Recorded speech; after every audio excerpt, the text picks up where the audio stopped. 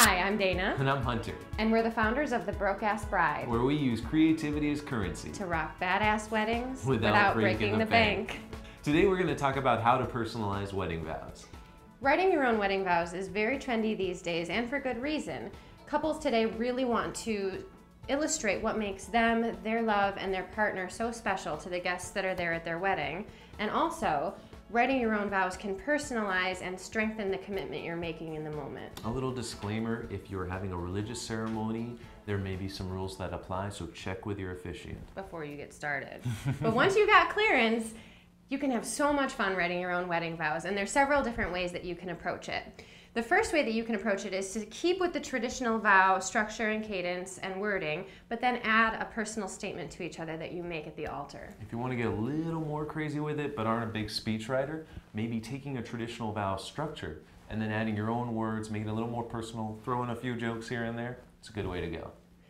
Hunter, I vow to love, honor, and cherish you, even when you leave the toilet seat up. Dana, I vow to love, honor, and cherish you, and so I won't leave the toilet seat up. And then if you want to get really crazy with it, you can start from scratch. Make all your wedding vows completely personal in your own style.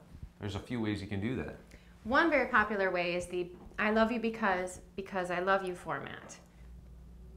Dana, I love you because when I'm hungover, you always make me pancakes in the morning. And because I love you, I'll always make you pancakes when you're hungover. Aww. Another way to do it is just to go with your heart. Reflect on the past of your relationship. Think about your first date, how you met, all the weird, embarrassing things that have happened, all the funny stories that you have, all the touching moments, and share little bits of that as you think about what you want to set up your future to look like. Just make sure you make promises you can keep. For example, don't say that you're never going to hurt somebody. Good luck with that. But if you hurt them, what will you do to make up for it? And most of all, have fun. Really enjoy the process. Connect with your partner. Think about the future of your marriage and what that really stands for in your minds.